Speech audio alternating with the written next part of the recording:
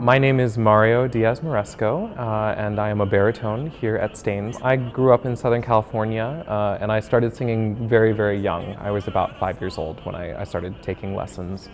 I sang professionally as a boy soprano, and the first opera that I was ever in was Tosca. And it's very funny looking back because I had no frame of reference as for who was in the cast or any of that, but it was James Morris and Carol Van Ness, which is pretty cool that was my first opera. I've done mostly other opera programs as a young artist. Steans is definitely one of the most prestigious programs that one can go to.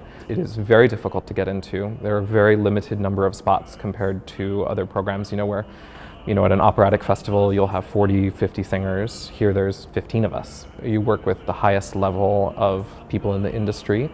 A lot of other programs, especially if you're at an opera program where you are rehearsing and producing a production, the days can be quite long. I feel that at Steans, they are very invested in allowing the artists the freedom to absorb as much as they can, but also without using them too hard.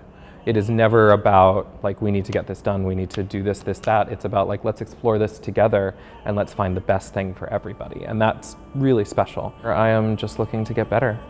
I think that's all anyone can ask for in art, is to bring their understanding to a different and new place, to sing better, to connect better. That's all one can really ask for, is to keep improving.